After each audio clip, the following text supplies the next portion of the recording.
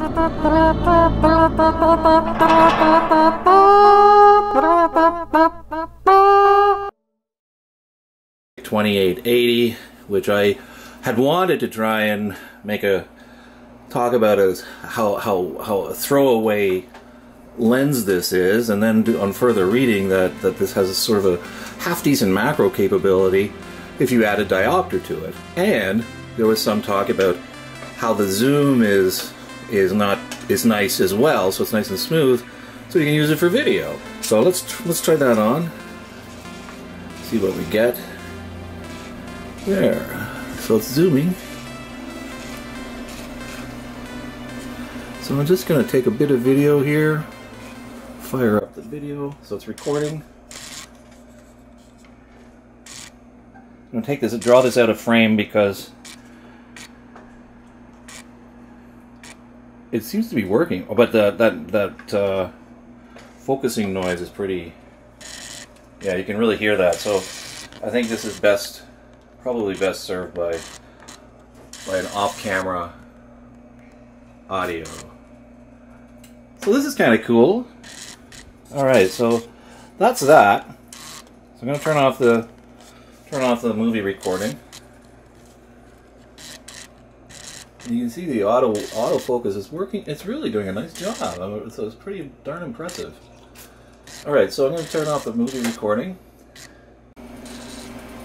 So it's off. And now we're going to turn it on to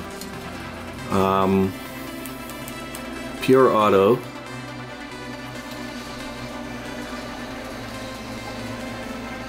Intelligent auto.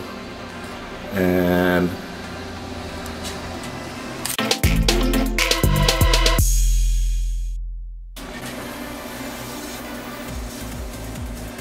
let's see if I can get that macro thing going. Ooh, wow, that's...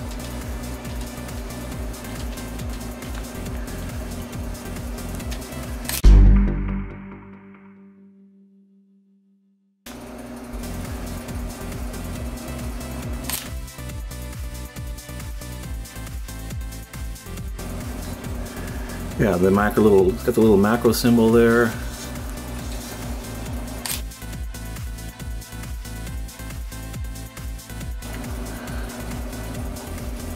See if I can get that coffee cup going too. How close can I get?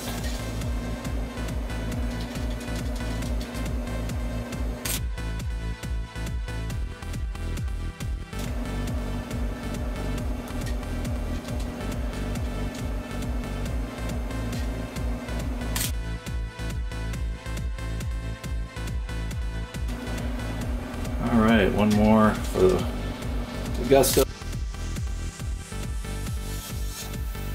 So, let's zoom out a bit, take one more shot.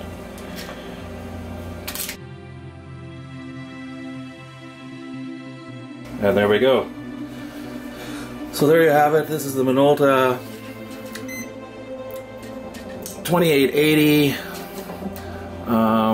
The little plastic fantastic. Oops, let me turn that off. Got the little plastic fantastic hood there. And let's see what we got.